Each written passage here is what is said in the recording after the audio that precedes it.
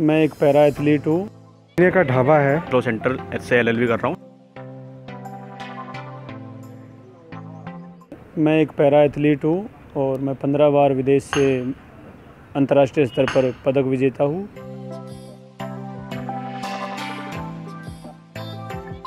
और मैं टिकट के लिए इसलिए दावेदारी कर रहा हूँ क्योंकि युवाओं को इस बार पार्टी ने टिकट के लिए कहा है।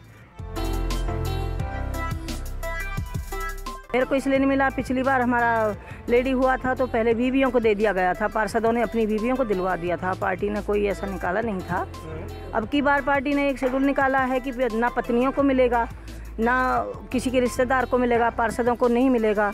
तो इसलिए मेरी लेडी सीट हुई है। मैं आखिरी बार भी और पहली बार भी टिकट मांग रही हूँ। मुझे आशा है कि मेरी बात सुनी जाएगी। नए लोगों को आगे आना चाहिए, कुछ नया, कुछ नई सोच आनी चाहिए, कुछ नया होना चाहिए, तरक्की होनी चाहिए देश की। हम भी इसीलिए आए कि शायद इस बार हम लोग भी कुछ कर सके, वरना जानने वाले पुराने लोग तो करते रहते हैं, हम लोगों को मौका कभी नहीं मिलता। तो इस बार हम अपने मौके के लिए आए हैं।